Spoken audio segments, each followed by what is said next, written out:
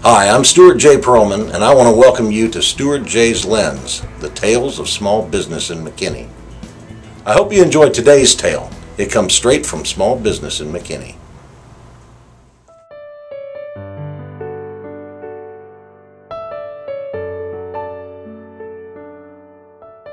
Well, actually, photography wasn't my first career. I spent 25 years in software development. My mother died of cancer when I was very small. And back then, we kept all our photographs, or our pictures, my family did, on slides. Somewhere along the line, we misplaced or lost all those slides.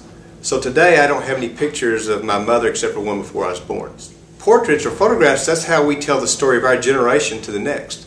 So I can tell my children about their grandmother, but I don't have any way of showing them a picture. And I think that played a big role in trying to decide that instead of being a software developer, I wanted to be a photographer.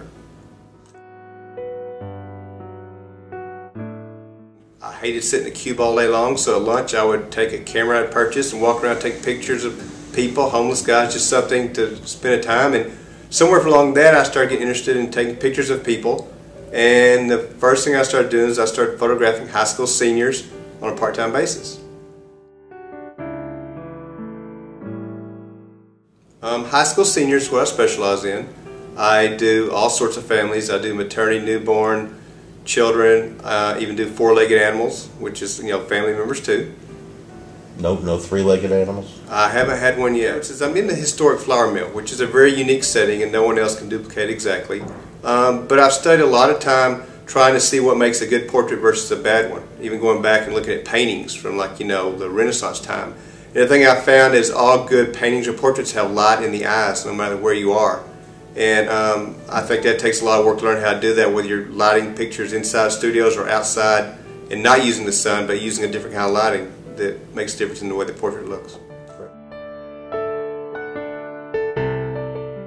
The portrait project we actually started about a year and a half ago. One of my clients, Megan Harris, came in for newborn portraits. And she was also had a friend or made an association with a lady who had a daughter with cancer. And the day that she got her portraits from me, she found out this little girl died. And it just really made a big impact on her how important photographs are. So she actually sent me an email and said, hey, I would really like to try to do something to make a difference. She said, my mother died of cancer. I've also had cancer before. And I was lucky it was caught early. And the fact that I know personally had I've had cancer too, but it was caught quickly. She works for a TV station down in Dallas, so she has some contacts with different people, charity organizations. She does a lot of work with that. So we have gone together with the Dallas Children's Cancer Fund. They provide children for us who are fighting cancer. We also get other people contact us now. Last year we photographed 12 children, and then we had an unveiling where each parent gets a large wall portrait.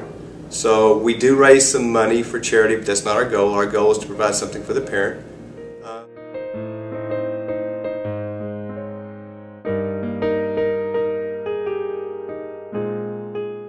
Right now we are on Facebook, facebook.com/portrait.project.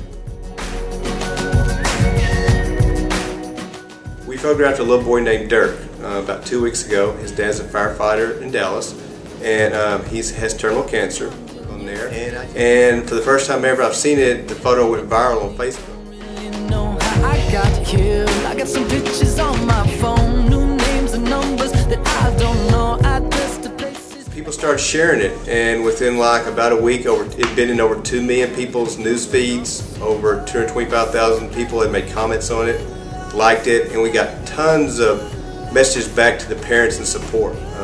Which was really wonderful. We've also had a lot of people contact us saying, hey, we'd like to start that same kind of project in our city, in our country. There's a lot more awareness of people who are following what we do to support other kids. We'll photograph 11 more kids in July and August. There's no charge. Last year we had a corporate sponsor, and this year we're trying to grow a little bit more. Last year in September we had a event down in Victory Center. They get to pick their own music.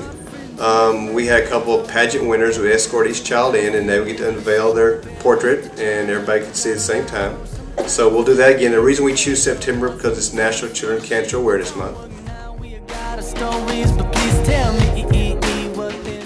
The biggest way is either if you know someone, a small child who's fighting cancer that lives in the Dallas area, if you want to make a donation to help fight cancer.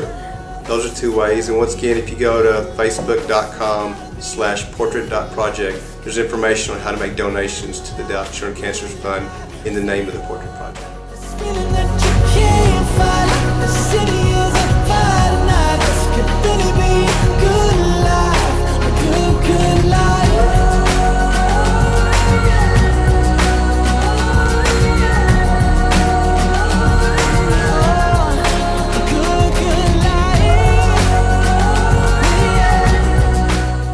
Last year, our first year, we had a girl who was in junior high here in McKinney, and she was, the day before she was going in for her bones and marrow transplant, I actually photographed her, and unfortunately she never came out of the hospital.